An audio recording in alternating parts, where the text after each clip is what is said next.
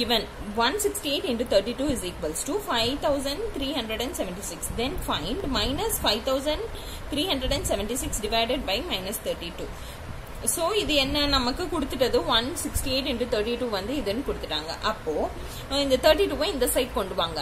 5376 divided by 32 is equals to 168 அப்படின்னு நமக்கு தெரியும். சோ இதையே தான் இங்க மைனஸ் ஓட கொடுத்திருக்காங்க. அப்ப ஆன்சர் என்ன வரும்? மைனஸ் மைனஸ் கேன்சல் ஆயிட்டு 168 வரும். ஓகேவா? அவங்க ஆல்ரெடி क्वेश्चनலயே ஈஸியா கொடுத்துட்டனால நம்ம 168 போடலாம். அப்படி கொடுக்கலனாலும் என்ன பண்ணனும்? 32 ஆல டிவைட் பண்ணனும். உங்களால 32 ஆல டிவைட் பண்ண முடியலனா 2 டேபிள்ஸ் மூலமா சின்ன சின்ன டேபிள்ஸ் மூலமா டிவைட் பண்ணிக்கிட்டே வாங்க. 8 டேபிள்ஸ் மூலமா இல்ல 4 டேபிள்ஸ் மூலமா அந்த மாதிரி சின்ன சின்ன டேபிள்ஸ் மூலமா டிவைட் பண்ணிக்கிட்டே வந்தீங்கன்னா உங்களுக்கு 168 கிடைச்சிடும். ஓகேவா?